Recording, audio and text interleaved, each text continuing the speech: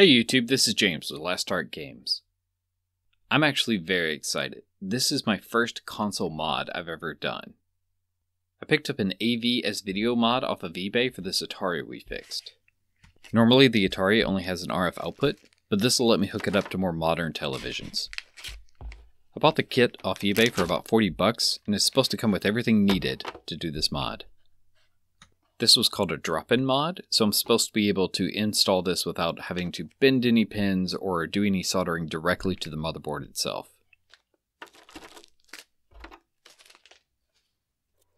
Let's open up the system so we can start installing this.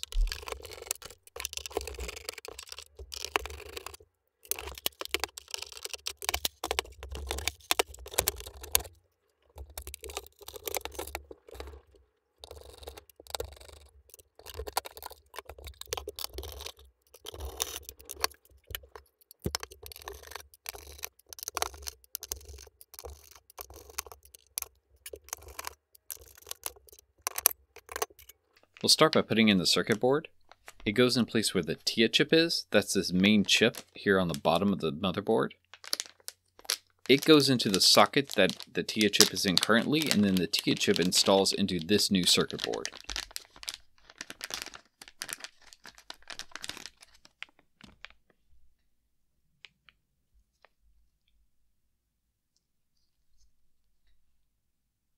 It looks like one of the pins bent in shipping, but it's a quick fix to bend it back.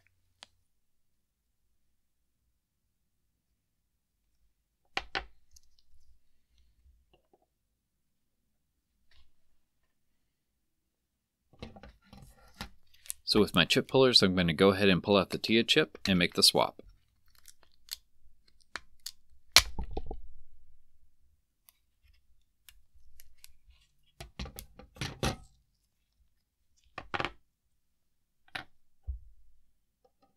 I'm going to make sure I install this board correctly by lining up the notches in the sockets.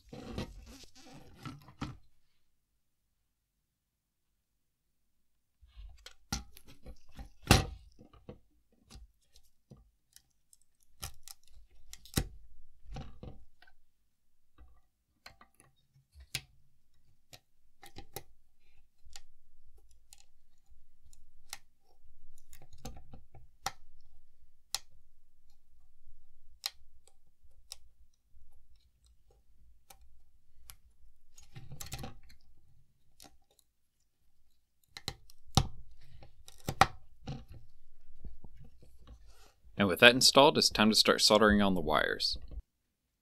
The kit just came with a Cat 5 cable. There are additional ground pads on this chip, so I'm only going to be using one of the wires for ground and just ignoring the other pads. By doing that, I'll actually have enough wires to do this. So we'll just prep all of our wires and solder them into place. There's 8 wires in total that I'm going to solder. We have 1 for ground, 2 for the S-video output, 3 for the composite video output, 1 for each of the connections, and it has 2 wires for what they're calling a pause mod.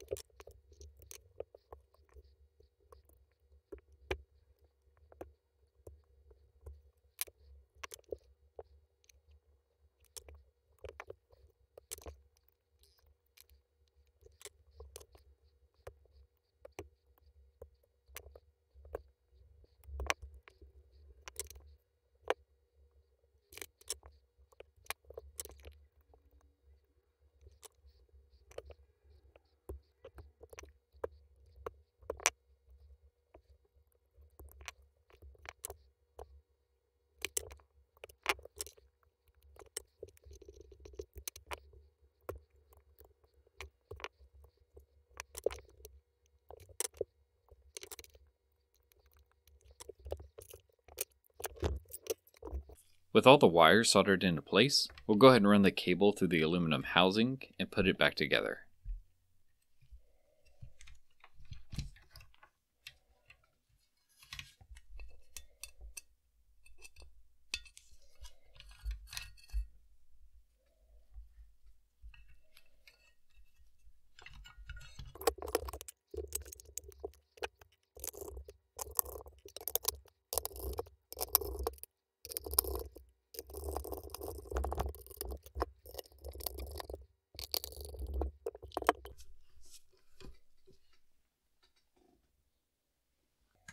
Next, we're actually going to drill some holes in the case.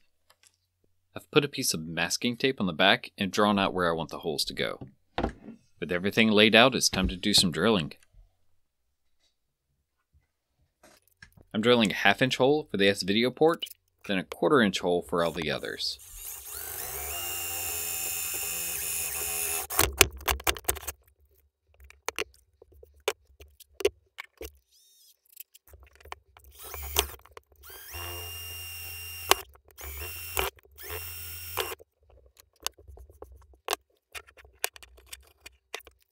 With the holes drilled, it's time to start installing.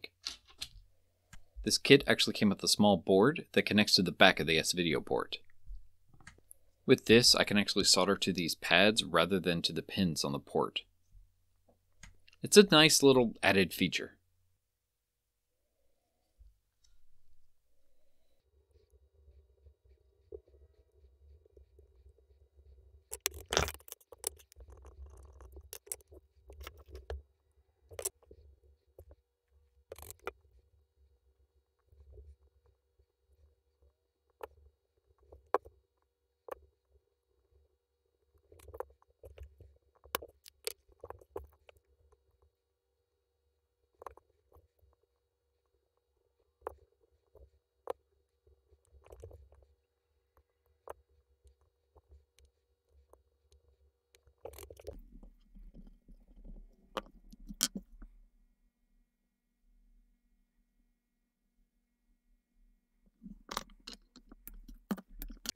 We'll put our aluminum housing back into place and then do a quick test fit to make sure everything lines up.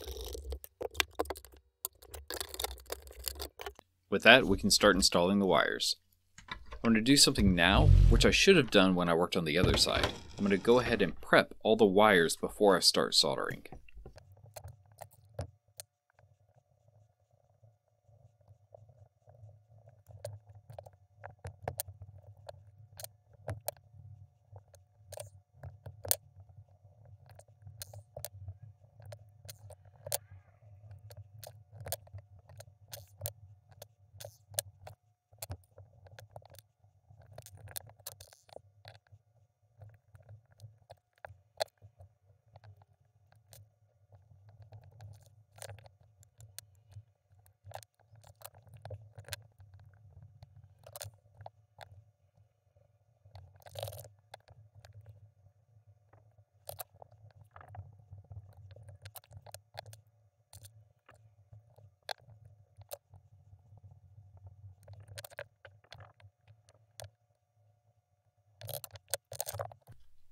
With all the wires prepped, we'll go ahead and start adding the 2 wires to the S-video port. This is going to be the 2 required for the S-video port and ground.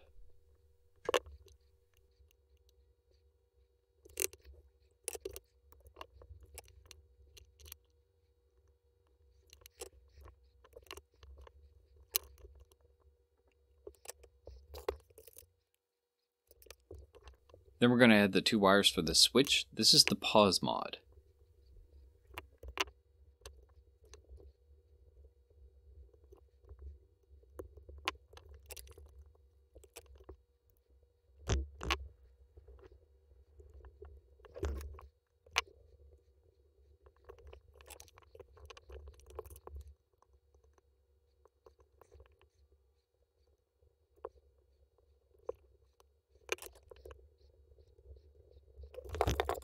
Then we'll go ahead and put these 2 in place on the case.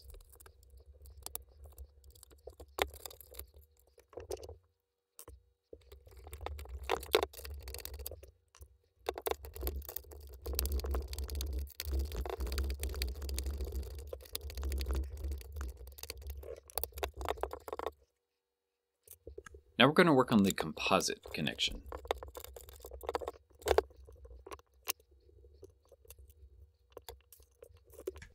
The kit didn't come with enough ground wire. I'm going to use some additional black wire I have for the ground tabs on the composite connections. For this first go round, I'm going to give all the tabs their own wire separately.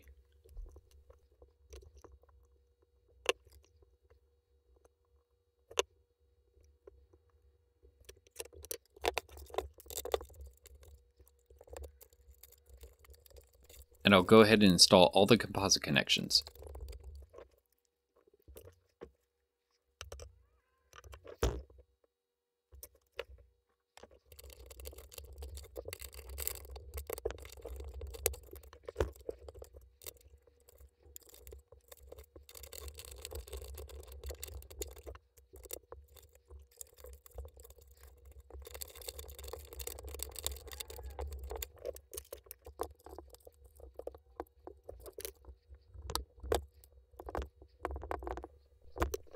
And here's where I did something stupid.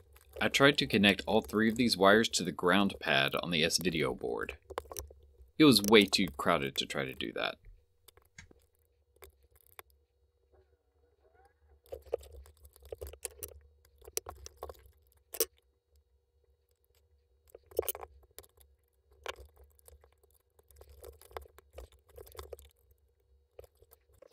So I took everything back apart and tried a different way.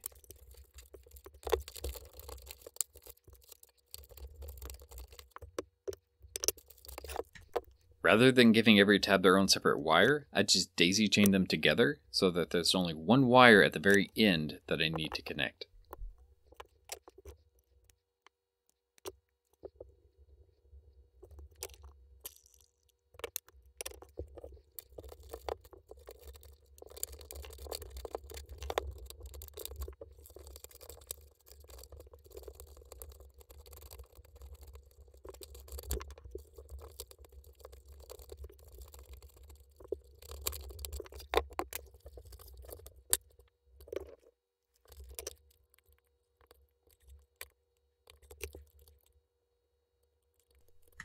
This worked much better. With ground connected, we'll add the final wires to the composite connections.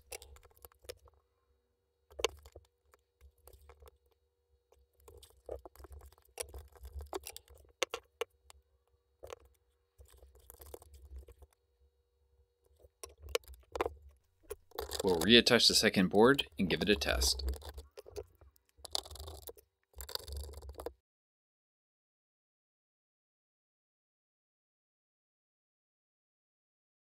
And it works! And with it working, we'll put the console back together.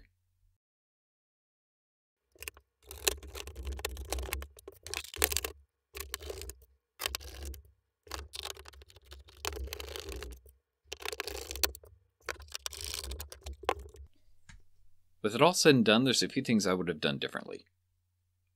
The first thing is actually go slower on drilling my holes in the case. There's actually a few chips and cracks from where the plastic was really brittle. The next thing is I would have prepped all my wires before soldering like I did the second time. And when I was soldering to the main board, I would have done that before installing it. That way I'm not soldering over top of the motherboard of the Atari.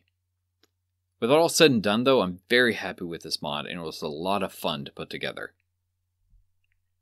If you like this video, give it a thumbs up and please consider subscribing for more.